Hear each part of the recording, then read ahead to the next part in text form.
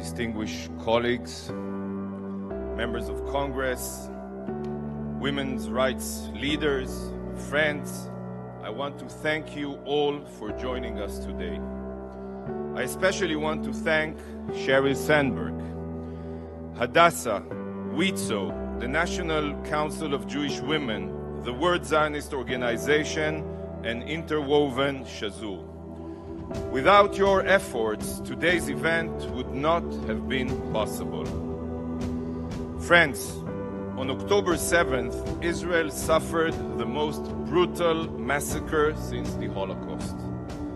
The atrocities committed by Hamas were more barbaric than ISIS. Some say more cruel and barbaric than the Nazis. Babies were murdered and beheaded. Families were bound together and burnt alive.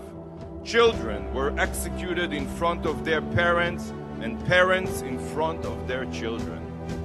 But tragically, Hamas's heinous war crimes and crimes against humanity did not end there.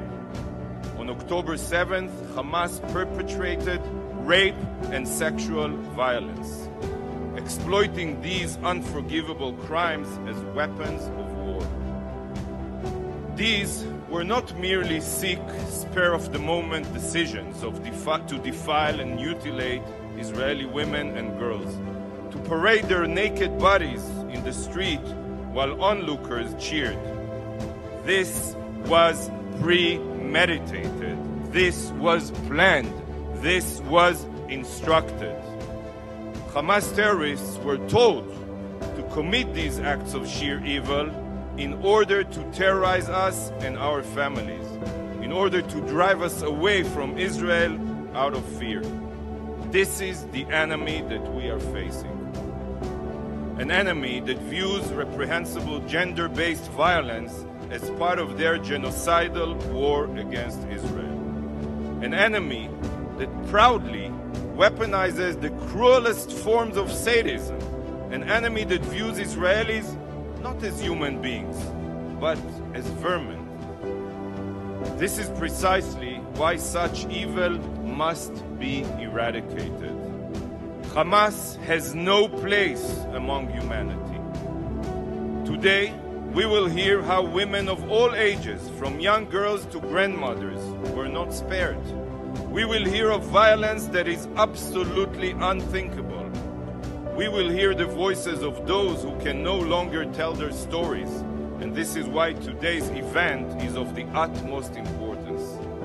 Sadly, the very international bodies that are supposedly the defenders of all women showed that when it comes to Israelis, indifference is acceptable.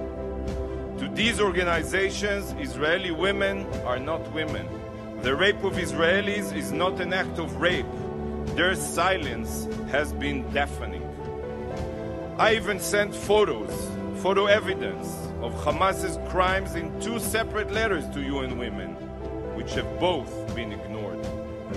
Only 2 days ago, nearly 2 months after Hamas's massacre, as UN Women showed an ounce of recognition, but this is too little, too late. UN Women ignored all of the proof and were blind to all the evidence, including video footage of clear testimonies of sexual crimes. Instead of immediately supporting the victims, UN Women brazenly suggested that Hamas's gender-based violence be investigated by a blatantly anti-Semitic UN body. This is UN Women's response, so I will state clearly today, the investigation that truly must be carried out is an investigation of UN Women's indifference to the heinous crimes against Israeli women.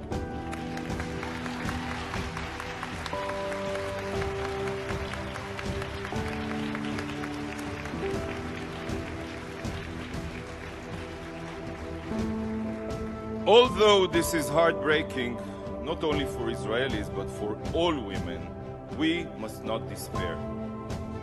Look around you. Look at this room. It's overflowing with steadfast leadership, and unbreakable values. Every person here is willing to stand up to immorality and vile crimes, to hear the stories of the victims who can no longer tell them, and to amplify their voices worldwide. Despite the short notice, we received overwhelming support for this event. This is an immense source of inspiration, and it empowers women everywhere. If the UN chooses to remain silent in the face of evil, that doesn't mean the world will follow suit. If the top-down approach is broken, the bottom-up approach will prevail. The world will know the truth. We know the truth, and we will make the truth heard. The stories of Israeli women will not be silenced. The truth will prevail, and justice will be brought. Thank you from the bottom of my heart. Thank you.